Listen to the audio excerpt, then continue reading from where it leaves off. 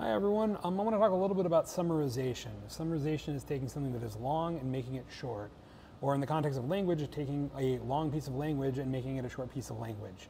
Gridspace has a product called Sift, which plugs in the call centers. It gives you an overall view of every word being said in your call center, every emotion being said in your call center, everything that's happening in your business on the phone. And one of the capabilities we have is summarization, taking audio, turning it into transcript, and taking the transcript and turning it into summaries. The point I want to drive home is that there are multiple, what I call lenses of summarization. There's multiple ways to summarize the same piece of text, or in this case, the same piece of spoken language. I have an example here. My example is about the fairy tale, The Ugly Duckling. So I have three different summaries of the same classic fairy tale. One is about a duckling ostracized for his unusual appearance, transforms into a beautiful swan. That is a summary of what happens in this story, literally. Okay, so the second way we can summarize it is that the ugly duckling conveys a message about transformation and self-realization and helps people realize that true beauty is found in one's identity or whatever. Summary 3, The Ugly Duckling was written by Hans Christian Andersen in the 19th century and is a story that comes in the context of social expectations of the norms of the time. So one of these summaries is just about the plot. The second summary is about the message or the focus of the fable, and the third is the historic summary of what the story is as maybe a piece of trivia. All three of these summaries are different ways that we could compress that same short story.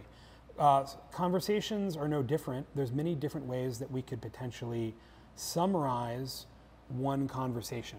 So we have different types of summarization machine learning models.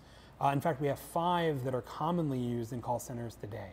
One way to summarize a conversation is just give me a sentence describing what happened at the highest level. And we call that the 1S summary. And the idea is that that can be useful to just at a glance figure out what happened in the conversation so that you can kind of scan over many conversations and figure out what's going on, or you can do downstream analysis on that summary. The second type of summary that we have is for categorization. And the idea is to take every conversation and through a generative model, put it into a category and subcategory.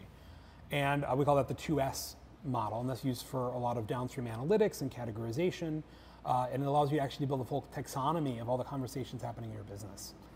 The third type of summarization that we have built at Gridspace we call the 3P summary, and the idea is take a conversation and turn it into like 3 bullet points about like how it started, what happened, and then how it ended. And that's often maybe the most useful type of summary if you just need to scan the guts of a conversation. The fourth type of summary that we have, we call the performance summary. And this is, okay, imagine your job is to run the call center and, or to operate the business using a call center, and you care about what happened in the conversation. Was the caller satisfied? Did the agent do a good job? Were there any follow-up actions? Was there a resolution?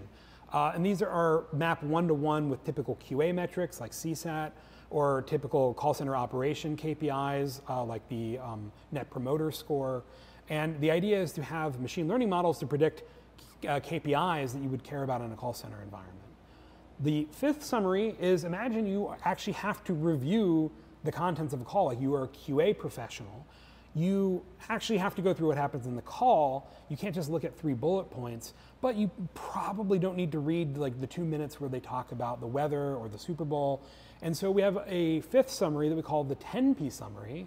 And the idea is that it breaks it into a play-by-play. So it compresses it as much as it can without losing any salient information. We actually have other types of summaries we also have, that we'll show in other videos, but these are the 5 generic summary models that every conversation in Sift we run. And they're all generative language models that were trained at Gridspace on our data specifically for call center environments. So now it's time to demonstrate this model, or these 5 models. And to help me, I have Nick here. So Nick can scoot in the camera, and he's going to play the role of a call center agent. Hello, you've reached Harper Valley Call Center. How can I help you today? Oh, what's your name? Oh, I am Nick, by the way. All right. Nick, I recently lost my wallet on a rafting trip, and I lost my debit card as well as my whole wallet, and I also lost my ID. And I realized when I went to replace my ID, I also didn't have the right address on my old ID, so I also submitted a petition to create a new driver's license. But when I did that, I realized I hadn't updated my address with you guys either, so I wanted to update my address, but I also wanted to replace my debit card. And while I'm at it, I also thought I would check my account balance. So I don't know if I know there's a lot of stuff, sorry. So first, like, you know, are you able to put in a request for a new debit card? Okay, certainly. Would you like me to hand you over to the debit card service? No, I just want you to handle it now. Could we just solve it now? I'm getting kind of annoyed here. I called in, I've talked to like 3 people. Can we just do this now? Okay, let me bring it up. Okay, you said that you replaced something and there's something about the address was missing or was incorrect. Is your address 123 ABC Road? No, I moved. I'm now at 456 ABC Road. So if you could update it in your system, that'd be great. I moved just down the street. I'm still on ABC Road. Okay, certainly. Let me quickly do that for you. I've sent in an order for your debit card. What else can I help you? I remember you said there was the debit card. Anything else? Wait, so did you replace the debit card and you changed my address? Yes, I did. Okay, so I needed the balance on my debit account and my savings account. Actually, it would be great. Okay, on your, what was the first one? Oh, are you paying attention at all? I'm so frustrated with you guys. I always call, you guys don't pay attention. I don't know, it's something weird about your service. Okay, let's see. On your debit card, it says you have minus $50. That doesn't look right. Okay, I definitely don't have minus $50. I just deposited $10,000. Okay, you know what? I'm actually very busy. I just moved to down the street on ABC Drive, so I need to go. But you guys could call me back. That would be great, and figure out what happened with this, like the missing deposit. I keep calling. I don't have time for this. I'm very busy. You know, I just moved. And I also have a lot of rafting trips. So if you could just call me back. Certainly. Okay. I'll get in touch with the fraud department as well as the technical department. We'll make sure to call you back in a moment, and we'll see what we can do. All right. Okay. Thank you, Nick. All right. Have a nice day. We have our summary for this conversation. And like I mentioned, there's multiple lenses to summarization. By the way, this is Fulong, and here's Nico. So first, we talked about the 2S summary, the category and subcategory. Category was banking. This is a generative summary. So this is for building a taxonomy of your calls. And the subcategory is debit card replacement, pretty accurate. Now remember, there were multiple intents in the call. We also have the 1S summary here, which is the same as the subcategory in this call, debit card replacement. And this was summarized to just 2 quick bullet points. The caller lost their wallet and the agent helped them replace it and update their address. The agent also helped them with their account balance and suggested calling back later. All pretty accurate. Then we have the performance summary. So remember, this is the one if you're trying to operate the call center and evaluate agents. And so according to this model, caller intent was replace the lost wallet. It called it resolved. Didn't say there was any specific follow-up. I don't know about that. The concerns address update. The agent was helpful, professional, patient. Good job, Nick. The caller emotion was frustrated. That's correct. The satisfaction of the caller below average. That's accurate. And the overall performance of the agent average. Good job, Nick.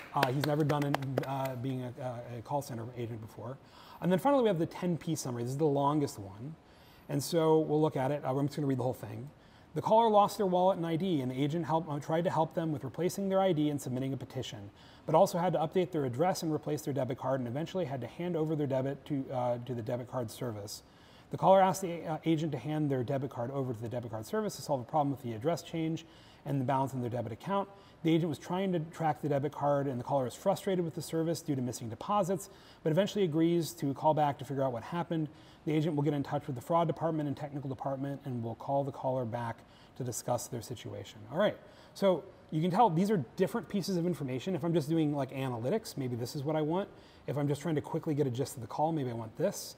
If I'm trying to figure out if my agent needs a talking to, I'd maybe look at this. Okay. And if I actually need to review this call, maybe I would use this. And this is all plays to this idea of lenses of summarization.